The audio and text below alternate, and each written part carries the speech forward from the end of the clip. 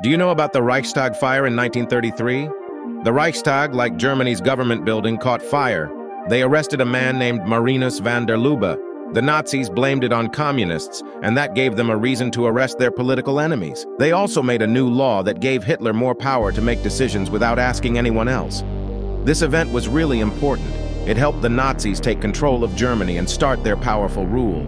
Some people still argue about whether it was just one person who started the fire or if others were involved. What do you think? Let me know in the comments.